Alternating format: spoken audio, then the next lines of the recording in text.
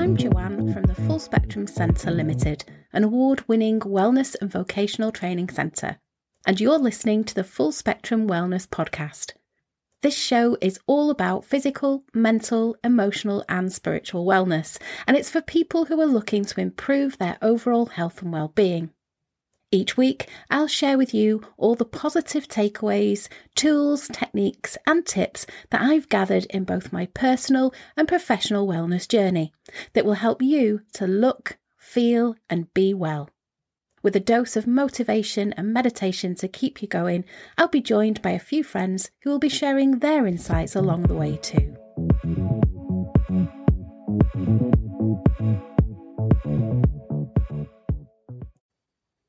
Welcome to episode 4 of our Full Spectrum Wellness Podcast.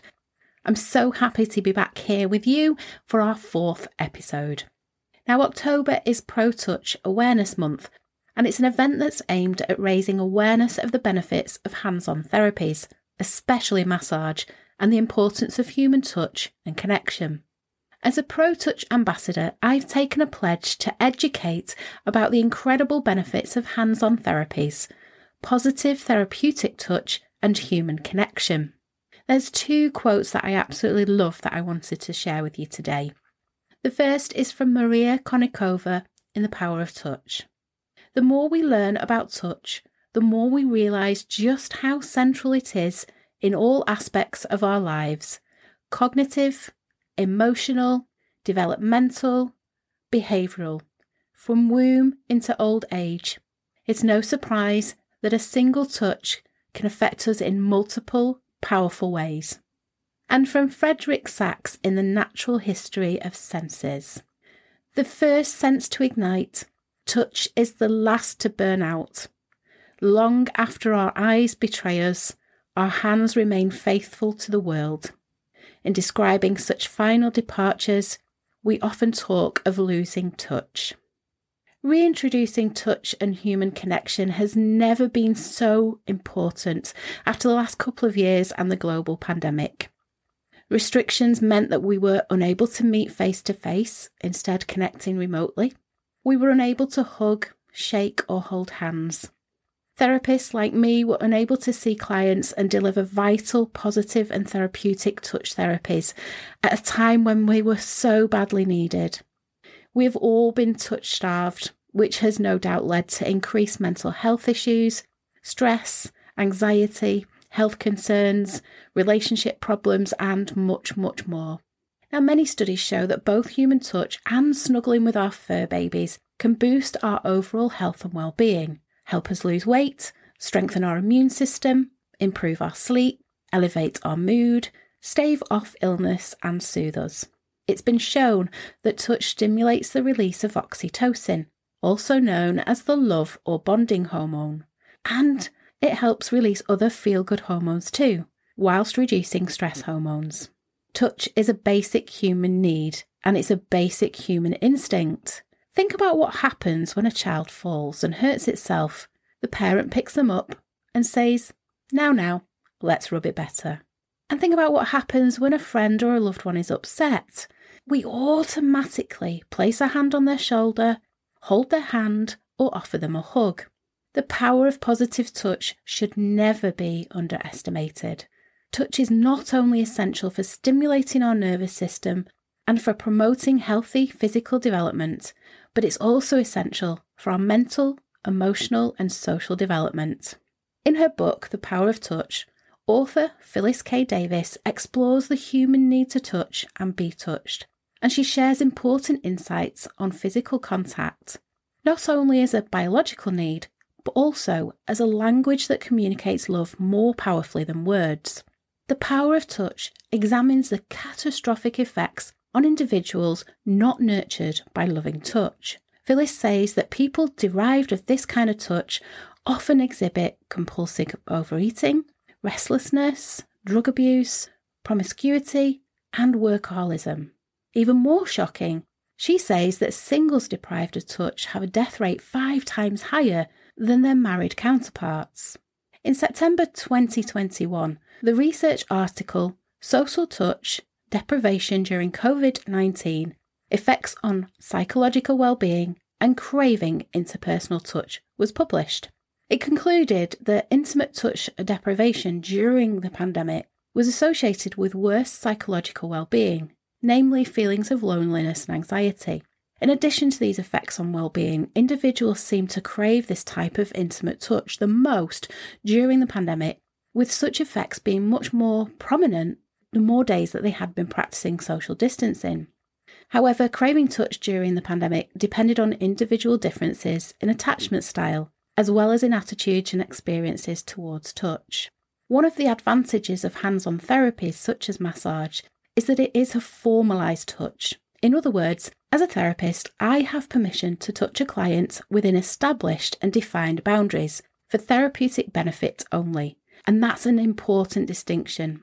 And that's the key. To be positive and therapeutic, touch has to be consensual.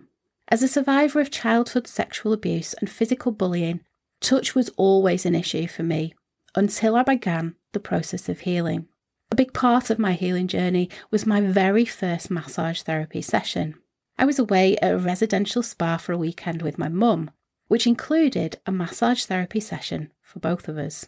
This was before I had retrained as a therapist, and to say that I was apprehensive was an understatement. But my mum had no idea about my experiences and the abuse. So I went along to the appointment and I met my therapist, Sally, who immediately put me at ease. Sally has always been my inspiration, and I've always aspired to be the kind of therapist that she was. Bless her, I bet she wondered what the heck was going on that first session, because as she began the treatment, I nearly jumped off the massage couch. Years of built-up fear, worry, tension, shame, guilt, and all sorts of other emotions released in seconds. From that day on, every time Mum and I went away to the spa, I made sure that I booked in with Sally, and the healing continued, and I'm so grateful for the journey. And not just massage. Both Reiki and reflexology have also helped me physically, mentally, emotionally, and energetically, aiding the management of my PCOS, my polycystic ovarian syndrome, and my chronic migraine symptoms. Now, in a study in 1997, titled The Effects of Sexual Abuse Are Lessened by Massage Therapy, was published in the Journal of Bodywork and Movement Therapies. Women who had experienced sexual abuse were given a 30-minute massage twice a week for 1 month. Immediately after the massage, the women reported being less depressed and less anxious, and their salivary cortisol levels decreased following the session. After the 1-month treatment period, the massage therapy group experienced a decrease in depression and in life event stress.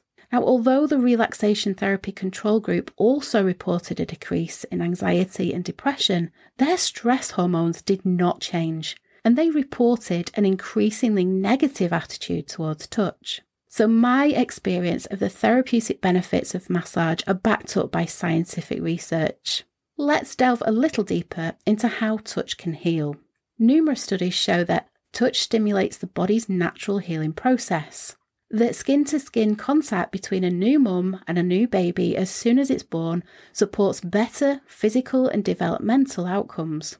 That hugging lowers blood pressure and heart rate. That physical contact also encourages learning and decision-making. That touch can be calming and reassuring to people in distress. That touch can reduce feelings of isolation. That touch can increase levels of feel-good hormones. That touch promotes effective communication and maintains relationships, and that the release of oxytocin reduces stress hormones, increases pain thresholds, promotes growth and healing of wounds and injuries. That touch can also boost the immune system, improving the body's natural defences, and halt or slow the progress of disease.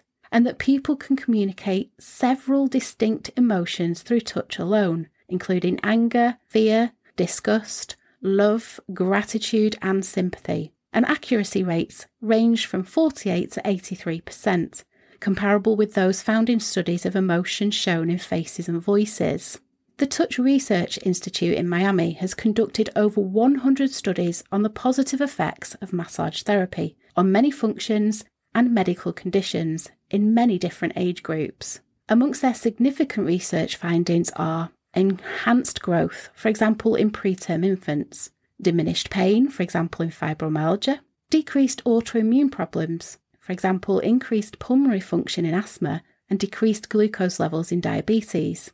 Enhanced immune function, for example, increased natural killer cells in HIV and cancer, and enhanced alertness and performance, for example, EEG pattern of alertness and better performance on math computations. They state that many of these effects appear to be mediated by decreased stress hormones. So, hug, cuddle, snuggle, hold hands, have a haircut, stroke your cat or dog, get a massage, or book a reflexology or Reiki session.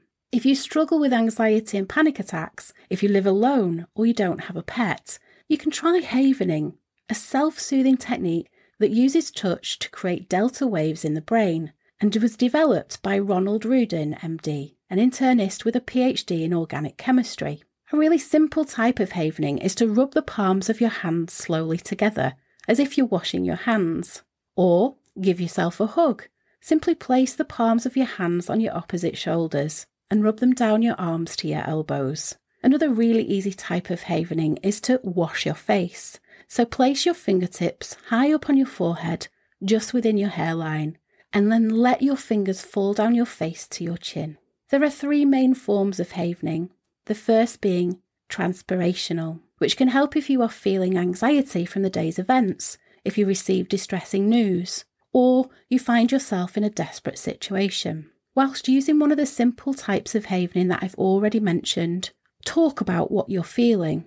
For example, as you give yourself a hug, you may say something like, I'm feeling so worried about the increase in energy prices. I'm worried about how I'm going to pay my bills, and I'm feeling helpless. As the touch from the hug produces delta brainwaves, special nerve endings send signals to the part of the brain that make it feel safe and secure. This helps to take away anxiety from the words that you're speaking. In other words, while talking about your feelings, the emotions are being neutralised by the delta waves to help restore calm. The second form is affirmational havening. Repeating positive affirmations while practicing one of the havening techniques can be a very powerful combination due to the fact that havening mimics the sleep stage when your brain incorporates the memories of the day. Repeating affirmations while havening puts those positive thoughts into the brain's memory centres. This can be very effective at resetting your anxiety levels. For example, during the day, if you get anxious or frightened, just think safe, peaceful, calm, whilst you rub your hands together to help diffuse your brain fear centres and promote soothing. The third form is event havening, often used for people with post-traumatic stress disorder, and it's been found to help them eliminate the intrusive thoughts, nightmares and flashbacks associated with PTSD. But this form is best done with a professionally trained therapist. I hope this episode has demonstrated the importance of positive touch and how essential it is for our overall health and well-being. I'm off to snuggle up with my 2 crazy Cocker Spaniels, Rosie and Daisy. But I look forward to being back with you for episode 5 next week. In the meantime, I'm sending you all love and a big virtual hug. Thanks for listening to this week's episode. I hope you found the discussion and the tips covered really helpful. Don't forget to subscribe, and if you enjoyed this episode, please do leave a rating and a review and share it with your friends and family. Pop along to our website at thefullspectrumcentrelimited.com and join our self-care and wellness newsletter club. You'll receive our free 55-page printable self-care guide and workbook. Well, that's all for this episode, but I really look forward to seeing you next week. Take care and bye for now.